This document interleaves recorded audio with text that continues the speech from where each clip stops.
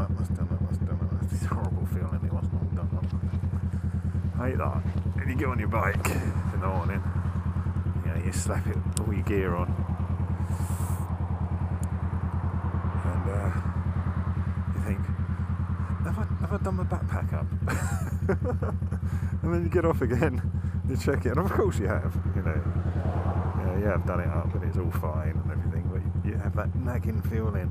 It's like when you go out and you wonder if you've left the cooker going or something. Well, I'm getting a lot of questions at the moment. What bike do I ride?